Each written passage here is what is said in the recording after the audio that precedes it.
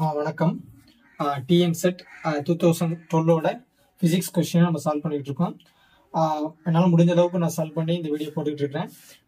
இந்த கொஸ்டின்ஸ் எல்லாமே வந்து பார்த்தீங்கன்னா நம்ம PGTRB polytechnic examination, PG assistant, assistant ப்ரொஃபஸர்ஷிப்பு, அப்புறம் வந்து எஸ்சிஆர்டி லெக்சர்ஸு, அந்த மாதிரி எல்லா எக்ஸாமினேஷன், அதாவது பிஜி ரிலேட்டடாக இருக்கக்கூடிய ஃபிசிக்ஸ் சப்ஜெக்ட்ஸுக்குள்ள எக்ஸாமினேஷனுக்கு இது ரொம்ப ரொம்ப முக்கியமான ஒன்று. அதனால கொஞ்சம் கவனிச்சு பார்த்துக்குங்க. ரைட்டா?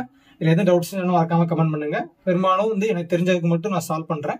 தெரியாத கொஸ்டின்ஸ் நான் சென்ட் பண்றேன். ரைட்டா? மறக்காம நம்ம டெலிகிராம் குரூப் சேனல் எல்லாமே ஜாயின் பண்ணிக்கோங்க. அந்த வீடியோக்கு ஒரு லைக், ஷேர், சப்ஸ்கிரைப் மறக்காம அந்த நம்ம சேனலுக்கு சப்ஸ்கிரைப்லாம் பண்ணிக்கோங்க. ரைட்டா? சரி. இப்போ நேற்று கிளாஸ்ல வந்து பாத்தீங்கன்னா 1 to 5 வரை கொஸ்டின்ஸ் நம்ம சால்வ் பண்ணி போட்டிருந்தோம். இதுல வந்து பாத்தீங்கன்னா அடுத்து ஒரு 10 கொஸ்டின்ஸ் வந்து பாத்தீங்கன்னா ஈஸியா தான் இருக்குது. எல்லாமே டைரக்டா ஆன்சர் பண்ற மாதிரி தான் இருக்குது. அது என்னன்னு கவனிங்க. 6th கொஸ்டின், இந்த எல்லா கொஸ்டினுமே வந்து நான் சைடில் நான் போடுறேன். அதை ஜஸ்ட் நீங்க பாத்துக்கோங்க. ரைட்டா? 6th கொஸ்டின் பாருங்க. The Laplace transform of e power minus x is அப்படின்னு எடுக்கிறாங்க. அப்போ ஆக்சுவலா வந்து பாத்தீங்கன்னா லேப்லாஸ் டிரான்ஸ்ஃபார்முக்கு எல்லாமே நம்ம ஃபார்முலா தான். அந்த லேப்லாஸ் டிரான்ஸ்ஃபார்முக்கு உங்களுக்கு கேட்டீங்க அப்படின்னா எல்லா ஃபார்முலாமே நான் வந்து பிடிஎஃப் நம்ம டெலிகிராம்ல சென்ட் பண்றேன். ஜஸ்ட் கோ த்ரூ பண்ணிக்கோங்க. ரைட்டா? இது வந்து டைரக்ட் ஃபார்முலா தான், எதுவுமே கிடையாது. அப்ப இந்த Laplace transform of the e power x வந்து பாத்தீங்கன்னா L of e power plus or minus ax. இது வந்து ஃபார்முலா, அதாவது ஜெனரல் ஃபார்முலா வந்து பாத்தீங்கன்னா L of e power plus or minus ax வந்து அப்படி பாத்தீங்கன்னா இதற்கான ஃபார்முலா வந்து 1 by s minus r plus a அப்படின்னு அர்த்தம். என்ன மீனிங் அப்படின்னா இங்க மேல பிளஸ் வந்துச்சுன்னா இங்க மைனஸ், இங்க மைனஸ் வந்துச்சுன்னா இங்க பிளஸ். அப்ப நமக்கு என்ன கொடுத்துருக்கோம்? e power minus x மட்டும் தான் கொடுத்துருக்கோம். அப்ப L of e power minus x அப்படின்னானது a வந்து 1ன்னு அர்த்தம். ஸோ வந்து 1 by மைனஸ் இருந்துச்சுன்னா அங்க பிளஸ், அப்ப s plus 1 அப்படின்னு அர்த்தம். அப்ப option a is a correct one. ரைட்டா? இதுக்கு 6th ஒன்னுக்கு a வந்து கரெக்டான ஒன்று. சரி, நெக்ஸ்ட் 7th பாருங்க. The nature of singularity of e power 1 by z at z equal to 0 is அப்படின்னு இருக்காங்க. இது காம்ப்ளெக்ஸ் அனாலிசிஸ் வந்து கேட்டுருக்காங்க. இது நம்ம இப்போ சத்யபிரகாஷ் புக்ல இருக்குது. இது வந்து இந்த மாதிரி கொஸ்டின்ஸ் எல்லாம் வந்து டைரக்ட் கொஸ்டின் எல்லாமே நம்ம பிஜிடிஆர்பி பாலிடெக்னிக் அண்ட் எல்லாத்துலயுமே வந்து கேட்டுருக்காங்க. ரைட்டா? சரி, அப்ப 7th கொஸ்டின் பாருங்க.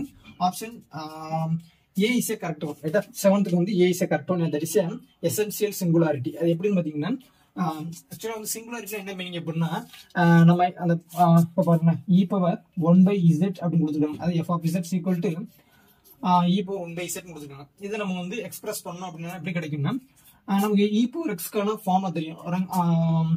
அதாவது e power x is equal to 1 plus x plus x square by 2 factorial d factorial. ரைட்டா? இந்த சீரிஸ் வந்து பாத்தீங்கன்னா டாய்லெட் சீரிஸ். இந்த டாய்லெட் சீரிஸ் படி நம்ம எக்ஸ்பேண்ட் பண்ணோம் அப்படின்னா என்ன கிடைக்கும் அப்படின்னா e power 1 by z equal to 1 by z இந்த மாதிரி போயிட்டே இருக்கும். அப்ப இதுல வந்து z equal to 0 அப்படின்னு புட் பண்ணோம்னா மற்ற டேர்ம்ஸ் எல்லாமே கொலாப்ஸ் ஆயிரும். அப்ப z அந்த e power 1 by z equal to 1, அதாவது அந்த 1 அப்படிங்கிறப்ப எசென்சியல் சிங்குலாரிட்டி. அப்ப நம்ம 0 போட்டோம் அப்படின்னு வந்து பாத்தீங்கன்னா 1 அப்படின்னு கிடைக்குது. அப்ப சிங்குலர் மீனிங்னா ஒரே ஒரு பாயிண்ட், அந்த இடத்துல மட்டும் தான் என்ன பாத்தீங்கன்னா முக்கியமான பாயிண்ட் அர்த்தம். மத்த எந்த அந்த அதாவது இந்த சிங்குலாரிட்டி அப்படிங்கிறது நாட் எ போல், அந்த எசென்சியல் சிங்குலாரிட்டி அப்படிங்கிறது வந்து நாட் எ போல். சோ அதனால வந்து இந்த இடத்துல அப்ப இந்த z equal to 0 for the e power 1 by z அப்படிங்கிறது எசென்சியல் சிங்குலாரிட்டி. ரைட்டா? நெக்ஸ்ட் 8th கொஸ்டின் பாருங்க. இது வந்து டைரக்ட் கொஸ்டின் தான். A subset of a group having the conjugate element of its known as அப்படின்னு கேட்டிருக்காங்க. அப்ப 8th வந்து option B is a correct one, that is class. Next 9th question பாருங்க. The Cauchy-Riemann differential equations are, இது very very ஈஸியான question, பல தடவை எல்லா எக்ஸாமினேஷன் கேட்ட கொஸ்டின். 9th வந்து option D is a correct one, that is dou u by dou x is equal to dou v by dou y and dou v by dou x is equal to minus dou u by dou y. Option D is a correct one. எதுக்கு? 9th ஒன்று. கரெக்டா? சரி, next 10th question பாருங்க. ஈஸியான question தான். A force acts on a 2 kg of mass and gives it an acceleration of 3 meter per second square.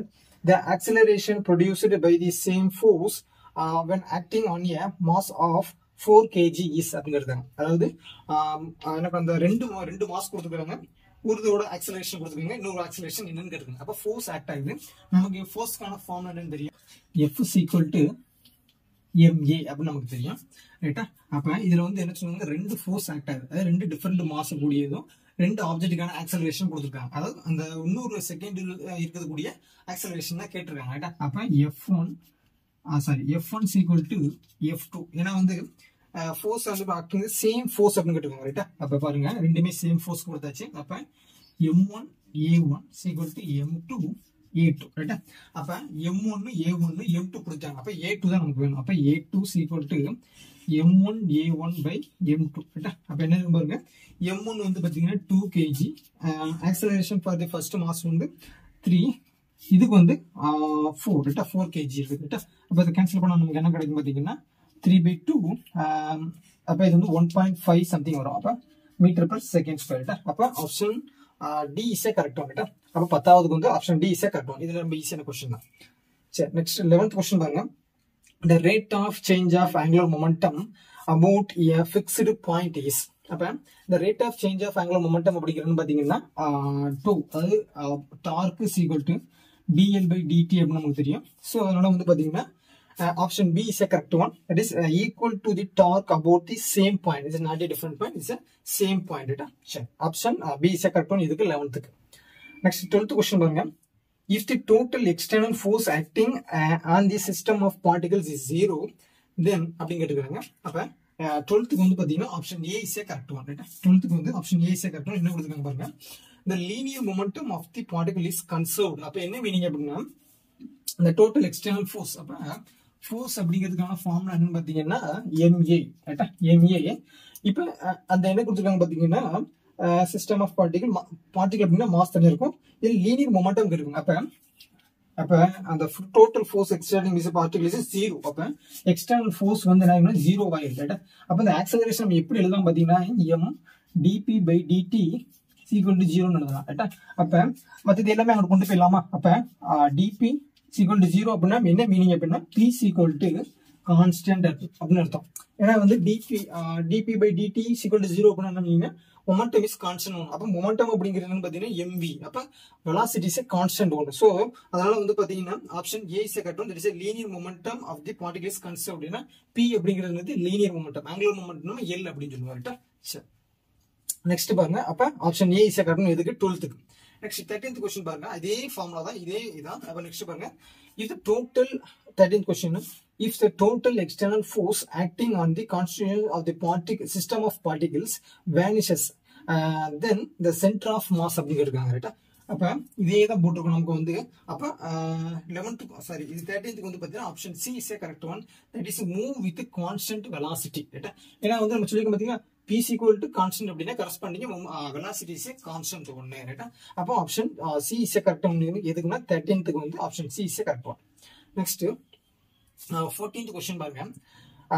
The solution of Newton's equation of motion under a force f of v that is a function of velocity is given by, இது ரொம்ப சப்ப question. நமக்கு என்ன தெரியும், force அதேதான். அப்ப எப்படி எழுதலாம், f is equal to m into dv by dt எழுதலாமா. ஏன்னா வந்து dv by dt ங்கிறது acceleration a ரைட்டா. அப்ப நமக்கு என்ன கேட்டிருக்காங்க, டைம் தான் கேட்டிருக்காங்க. அந்த டைம் கொடுத்தா அந்த ஈக்குவேஷன் வந்து கொடுத்துருக்காங்க. அப்ப இந்த இதை கொண்டு போயிடலாம். அப்ப dt is equal to m into dv by f of v. ஏன்னா வந்து ஃபோர்ஸ் வந்து f of v கொடுத்தறாம வெளியிட்டோம் ரைட்டா. நெக்ஸ்ட் நமக்கு வந்து t வந்து இங்க எப்படி கொடுத்தாங்கன்னா t2 t0 அப்படி கொடுத்துருக்காங்களா. is equal to m into integral, ஆனா ரேட் ஆஃப் சேஞ்ச் ஆஃப் வெலாசிட்டில நடக்குது. சோ அதனால வந்து பாத்தீங்கன்னா v0 to v1 வச்சுக்கலாம் ரைட்டா. அதாவது v அப்படி வச்சுக்கலாம். நெக்ஸ்ட் அப்ப m அப்படிங்கிறது உள்ள வச்சுக்கலாம், dv by dt ரைட்டா. சாரி f of v ரைட்டா. அப்ப option d is a correct one ரைட்டா. இது வந்து 14th question. d is a correct. எல்லாமே ஃபோர்ஸ் சொல்யூஷன் திரும்ப கேட்கறாங்க ரைட்டா. நெக்ஸ்ட் 15th क्वेश्चन பாருங்க. Consider sliding of a bed on a circular wire of radius r in the xy plane for which the constraint is expressed by equation x square plus y square is equal to a square. The above constraint is said to be அப்படிங்கிறாங்க. அப்ப option C is a correct one. That is a holonomic constraint right. இப்போ நமக்கு வந்து ஹோலோனோமிக் constraint அப்படிங்கிறது மட்டும் இதை பார்த்துட்டோம். அப்ப அந்த ஹோலோனோமிக் கன்ஸ்ட்ரெயின்ட் என்ன, முக்கிய ஆப்ஷன் என்ன அப்படிங்கிறது எக்ஸ்பிளனேஷன் தெரிஞ்சுக்கணும். இது ரொம்ப முக்கியமான ஒன்று. இது கிளாசிக்கல் மெக்கானிக்ஸ். அப்ப இப்போ இன்கேஸ் இந்த constraint may be expressed as F of R comma D equal to 0 இந்த மாதிரி கன்ஸ்டன்ட் இந்த ஆர் அப்படிங்கிறது மேபி R1 R2 இந்த மாதிரி பொசிஷன் எப்படி வேணா இருந்துக்கலாம் டைம் வித் ரெஸ்பெக்ட் டைம் இருந்துச்சு அப்படின்னா இந்த ஃபார்மேட்ல எழுத முடிஞ்சிச்சு அப்படின்னா என்னன்னு பாத்தீங்கன்னா there is a holonomic constraint. இந்த ஃபார்மேட்ல நம்மளால எழுத முடியல அப்படின்னா there is a non holonomic constraint. இது என்ன மீனிங் அப்படின்னு பாத்தீங்கன்னா அந்த ஃபங்க்ஷன் வந்து எப்படி பொசிஷன் அண்ட் டைம் மட்டும் தான் இருக்கும், வெலாசிட்டியோ மொமெண்டமோ அந்த மாதிரி இருக்காது. ஏன்னா வந்து நம்ம லக்ராஞ்சியன் அப்படிங்கிறது பொசிஷன் வெலாசிட்டி அண்ட் டைம். இப்போ ஹாமில்டனியன் அப்படி எடுத்துக்கிட்டீங்க அப்படின்னா பொசிஷன் மொமெண்டம் அண்ட் டைம் இந்த மாதிரி இருக்கும். அப்போ இந்த மாதிரி ஃபங்க்ஷனை வச்சு எழுதும்போது வந்து பாத்தீங்கன்னா பொசிஷனும் டைம் மட்டும் இருந்துச்சு அப்படின்னா என்னன்னு பாத்தீங்கன்னா holonomic constraint, otherwise it's a நான் ஹோலோனாமிக் கன்ஸ்ட்ரைன்ட். ரைட்டா? இப்போ நெக்ஸ்ட் இன்னொரு ஆப்ஷன் பாருங்களேன்.